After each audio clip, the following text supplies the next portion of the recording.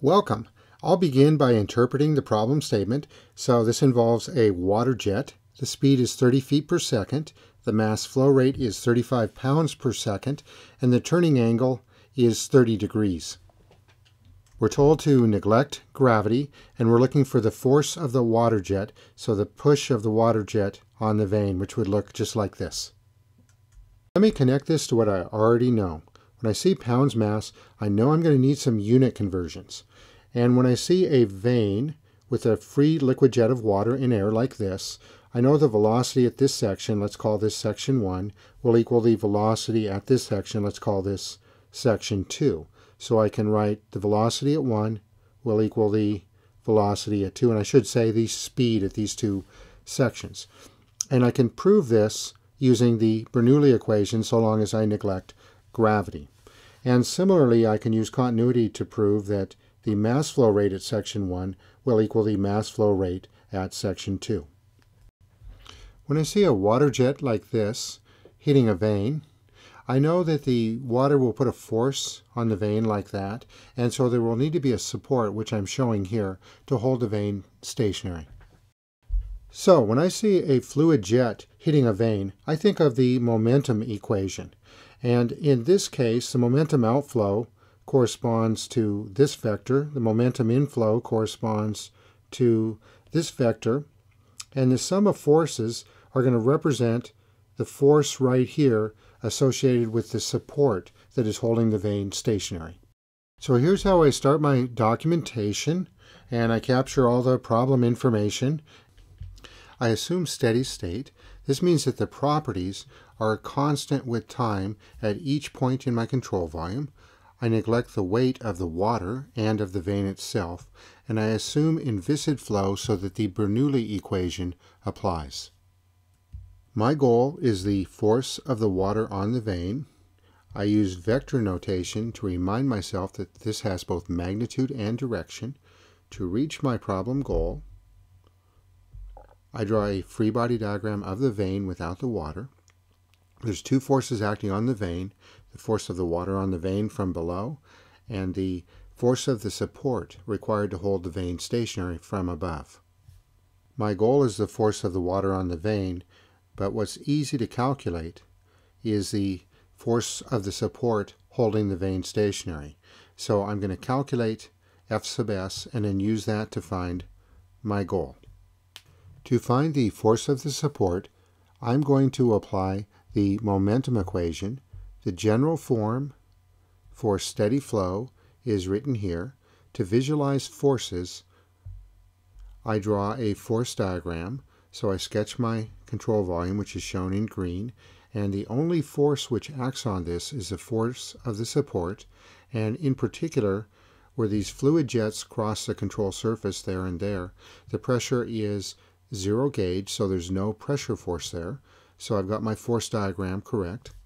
To visualize the momentum flows, these terms, I sketch my momentum diagram, and there's one momentum outflow right here.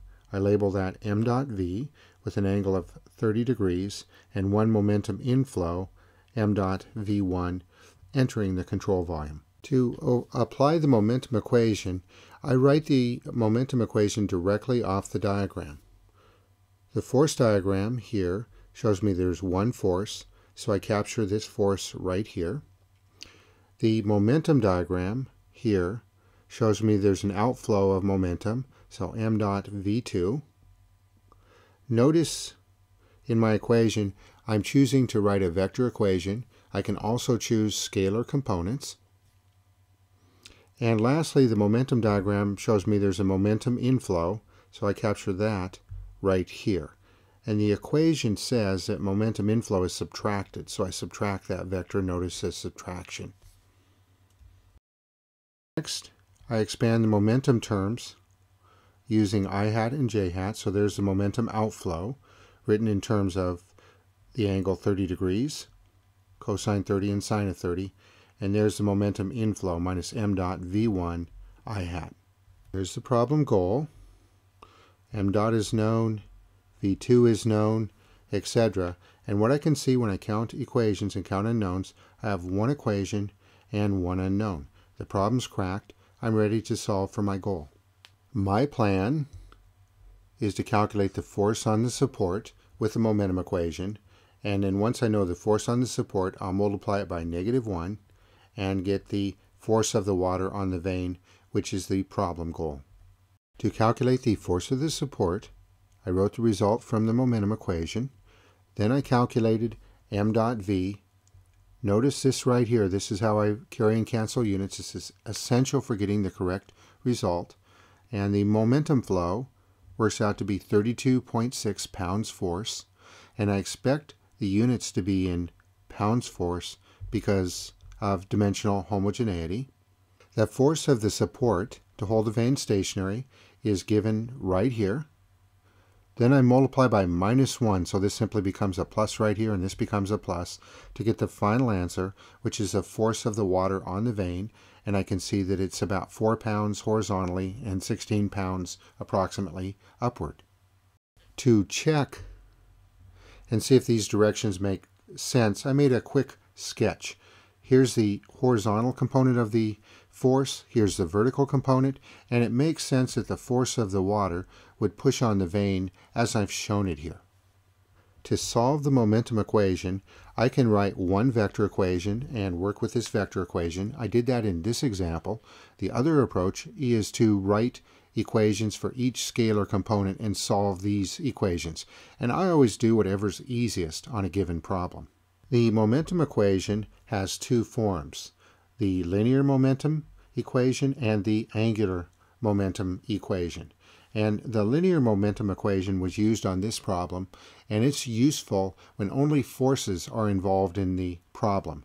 When you have both forces and moments or torques, then one would select the angular momentum equation. This completes the solution. I hope you found this useful. Thank you very much for listening. We'll see you next time.